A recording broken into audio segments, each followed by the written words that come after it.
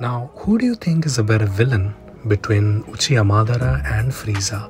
Now, looking at this, you may directly say that, okay, this, like Frieza is the most evil villain, and this guy is, literally wanted to destroy planets and, galaxies and everything. He was just truly evil.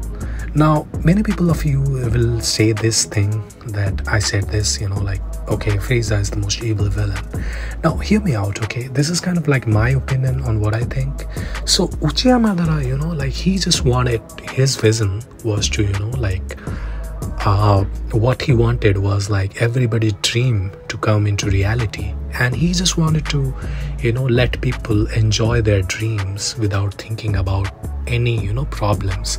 And he just wanted people to live their own dreams. That was his main vision.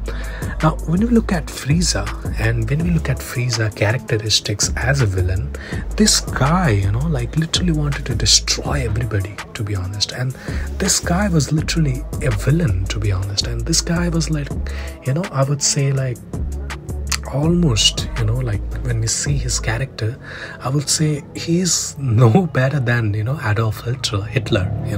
Many people even say him like a space Hitler because of his character, like this guy is truly evil, And when we see Uchiha Madara, I would say Uchiha Madara is like, he was kind of like wanted just this kind of dream to come into reality, This was his plan, man.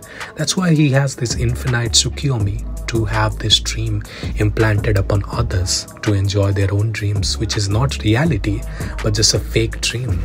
Now, I would love to have your opinion, and who do you think is a better villain between both of these characters?